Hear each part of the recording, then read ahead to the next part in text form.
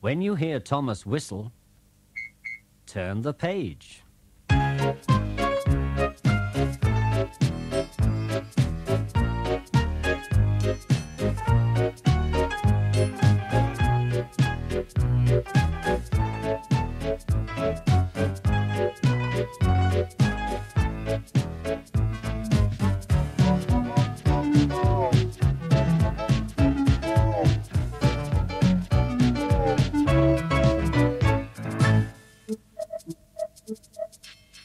Percy runs away. When Thomas the Tank Engine was given his own branch line, there was only Edward who would do the shunting for the big engines. Edward liked shunting and playing with trucks, but the others would not help him. They said that shunting was not a job for important tender engines. It was a job for common tank engines. The Fat Controller was very cross. He kept them in the shed and said that they could only come out when they stopped being naughty. Then he sent for Thomas to come and help Edward to run the line for a few days. Henry, James, and Gordon were in the shed for several days. They were very miserable and longed to be let out. At last the Fat Controller arrived.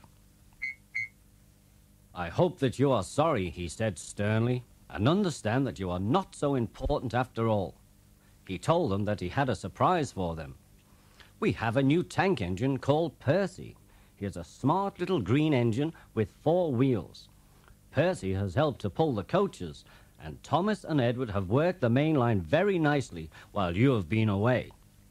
But I will let you out now if you promise to be good," he said. "Yes, sir," said the 3 engines. "We will." "That's right," said the Fat Controller, "but please remember that this no shunting nonsense must stop." The Fat Controller told Thomas, Edward, and Percy that they could go and play on the branch line for a few days. They ran off happily to find Annie and Clarabelle at the junction. Annie and Clarabelle were Thomas's 2 coaches, and they were very pleased to see Thomas back again. Edward and Percy played with the trucks. "Stop, stop, stop!" screamed the trucks as they were pushed into their proper sidings. But the 2 engines laughed and went on shunting until the trucks were in their right places. Next, Edward took some trucks to the quarry. Percy was left alone, but he didn't mind a bit. He liked watching the trains and being cheeky to the other engines. "Hurry, hurry, hurry," he would call, and they got very cross. After a great deal of shunting on Thomas's branch line, Percy was waiting for the signalman to set the point so that he could get back to the yard. He was eager to work, but he was being rather careless and was not paying attention. Edward had told Percy about the signals on the main line. "Be careful on that main line," he warned. "Whistle to the signalman to let him know that you are there." But Percy forgot all about Edward's warning. He didn't remember to whistle, and the signalman forgot he was there. Percy waited and waited. The points were still against him, so he couldn't move. Then he looked along the main line. "Peep, peep!" He whistled in horror. "Peep, peep!" he whistled again, for rushing straight towards him was Gordon with the express. Percy's driver turned on full steam and shouted for Percy to go back. But Percy's wheels wouldn't turn quickly enough, and Gordon couldn't stop. Percy waited for the crash. The driver and fireman jumped out. "Oh, oh," groaned Gordon, "get out of my way." Percy opened his eyes. Gordon had stopped with Percy's buffers just a few inches from his own. But Percy had begun to move. "I won't stay here. I'll run away," he puffed. He went straight through Edward's station and was so frightened that he ran right up Gordon's hill without stopping. After that, he was tired, but he couldn't stop. Percy had no driver to shut off steam and put on his brakes.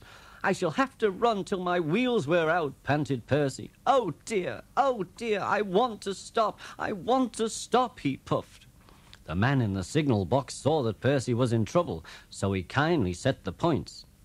Percy puffed wearily into a nice empty siding. He was too tired now to care where he went.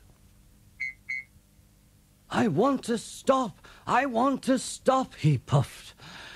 I have stopped, he said thankfully.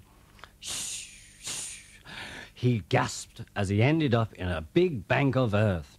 "Never mind, Percy," said the workmen as they dug him out. You shall have a drink and some coal, and then you'll feel better." Gordon had arrived.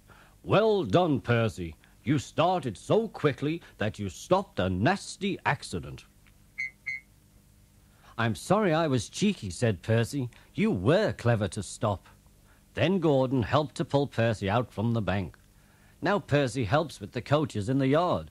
He is still cheeky because he is that sort of engine, but he is always very careful when he goes on the main line.